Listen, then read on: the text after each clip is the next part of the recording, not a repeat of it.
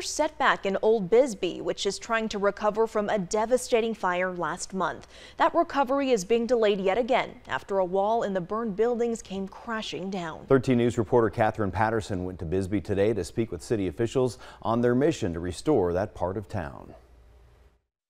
The city of Bisbee has been dealing with more and more obstacles when it comes to getting things back to the way they were since this fire.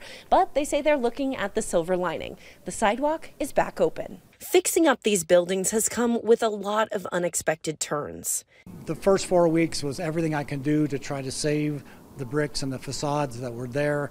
Everybody kept telling me, no, sorry, Mayor, these things have been too compromised. You're going to put other things at risk. It's going to cost you twice as much money, blah, blah, blah. And so finally, we went ahead and went with Plan B. Most recently with the building right next door to the original damage. The wall had also been ruined by the fire and collapsed yesterday.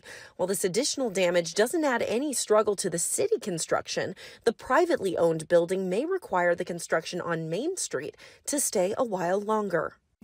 You know, you feel like you're 2 steps forward, another one back. And reality is when you deal with these older buildings and you have a devastating fire that affects walls and all the other things that go on, until you get into the nuts and bolts, it's a very fluid situation. But the recently opened sidewalk is giving businesses in the area a spark of hope. You know, I came out and I was just like, wow, yay, you know, like really excited because that means that now we can finally get some good traffic going through. And they're hoping it will make things easier for visitors and customers during their busy season. Walk all over Bisbee, you know, and so that's just really crucial to us, to our economy, you know, in Bisbee, you know, keeping these businesses going, keeping customers coming in and out.